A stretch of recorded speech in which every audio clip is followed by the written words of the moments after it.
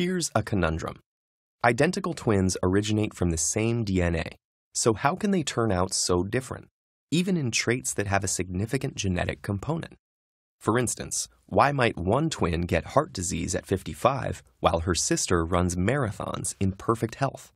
Nature versus nurture has a lot to do with it, but a deeper related answer can be found within something called epigenetics. That's the study of how DNA interacts with the multitude of smaller molecules found within cells, which can activate and deactivate genes. If you think of DNA as a recipe book, those molecules are largely what determine what gets cooked when. They aren't making any conscious choices themselves. Rather, their presence and concentration within cells makes the difference. So how does that work?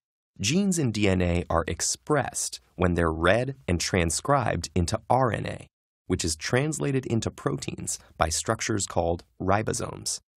And proteins are much of what determines a cell's characteristics and function. Epigenetic changes can boost or interfere with the transcription of specific genes.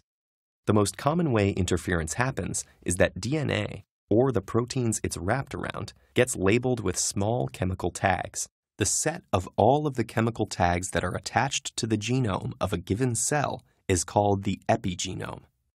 Some of these, like a methyl group, inhibit gene expression by derailing the cellular transcription machinery or causing the DNA to coil more tightly, making it inaccessible. The gene is still there, but it's silent. Boosting transcription is essentially the opposite. Some chemical tags will unwind the DNA, making it easier to transcribe, which ramps up production of the associated protein. Epigenetic changes can survive cell division, which means that they could affect an organism for its entire life. Sometimes that's a good thing. Epigenetic changes are part of normal development. The cells in an embryo start with one master genome. As the cells divide, some genes are activated and others inhibited. Over time, through this epigenetic reprogramming, some cells develop into heart cells and others into liver cells.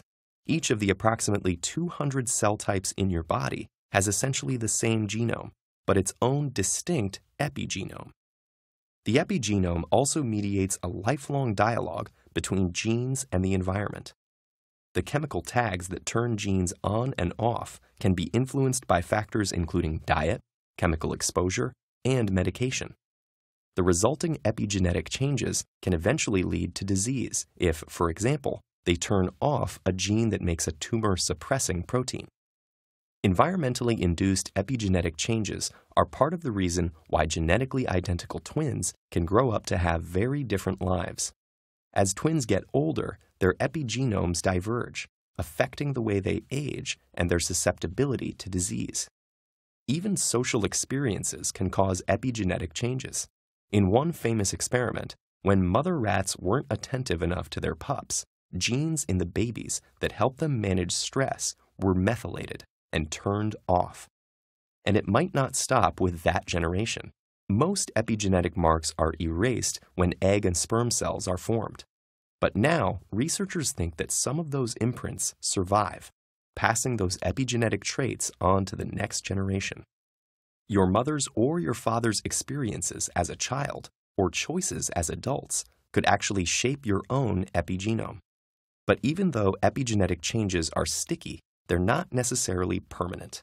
A balanced lifestyle that includes a healthy diet, exercise, and avoiding exposure to contaminants may, in the long run, create a healthy epigenome.